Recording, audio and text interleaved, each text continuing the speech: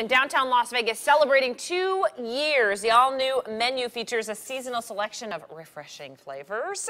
And it's all, of course, for the warm weather. And chef and owner Corey Harwell is in the studio with us to show us some of those items. Good morning. Good morning. How are you? Great. Things are going well over there at Carson Kitchen, Things are going great. I mean, we're so fortunate to have been embraced like we have been downtown community. Love it. Downtown Vegas as a whole has really come out in full force to support the restaurant. And 2 years strong, we're busier now than we were 2 years ago. Yeah, because there's always that downtown, like, should I go downtown? Even Todd, like, you know, not being new, you've been here since January. I'm trying to learn, but I know there are great things there, and, yeah. and this certainly looks fantastic. Well, you know, we just rolled out our summer menu just a couple weeks ago. So, you know, we change menus 4 times a year, so we are very seasonal in our approach to the food. And as most people know, we try to either introduce you to something that you're already familiar with in a modern twist, or bring in a whole new item that maybe you're a little afraid to try, but if we put it in a familiar vehicle, you're much more likely to try it. So for example, right here we've got our devil's eggs. Okay. This is a mainstay. This has been around since day one. These are not your traditional deviled egg. There's a little bit of sour cream in the mix instead of just your traditional mayonnaise and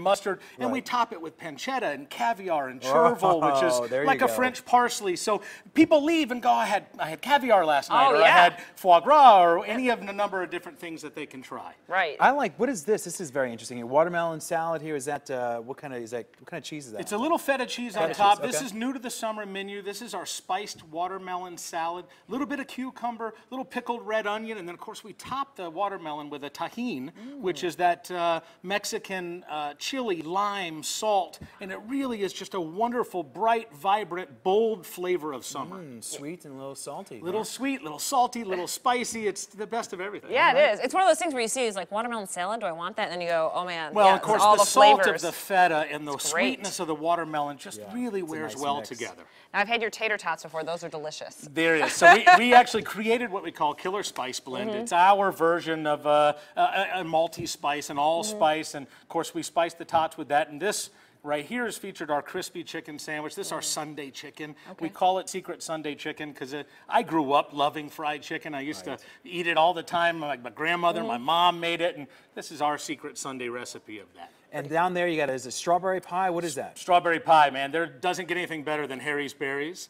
And so this is our strawberry pie, a little creme anglaise to help set right there in the pie. And we top it with a Liquor 43 whipped cream, which is it's a spiced liquor, 43 different ingredients, and it really wears well in the cream on top of the sweetness of the strawberry. All right, we got a minute left, so I want to get through everything. So this is, what's on here? It's pepperoni, obviously, right? No, this is our version of a Hawaiian flatbread. So again, in the mode of trying to take something you're already familiar with and give it a twist, my fiance and my daughter both absolutely love Hawaiian pizzas. So we wanted to do a version of that. So instead of taking regular pineapple and regular ham, we take a tasso ham, which is a spicy Cajun ham out of New Orleans, and then we rum spice the pineapple, make it a little bit more adult version, fitting for downtown and fitting for Carson Kitchen. Going with the sweet and salty kind of combination again. I love it. It really is two of the best flavor combinations there are. Add a little spice, a little heat in there, and we're perfect. And then you have some nice beverages here to wash it down. So I brought a couple cans of beer down. We're proud to feature some local breweries. We have the Bad Beat Brewery right out of Henderson, and of course Big Dogs. And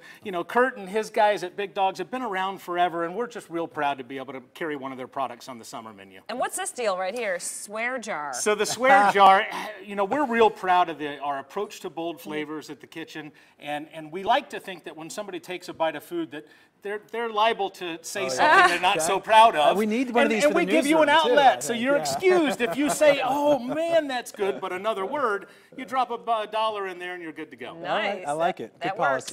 All right, you can go to the downtown location, and real quick, you got to wrap up. You're opening one in Henderson. We're opening a new concept, Standard & Poor, opening, and I won't give away the date, but let's just say it's soon. Very, very soon. All right, thanks so much. Thank you. Stay with us.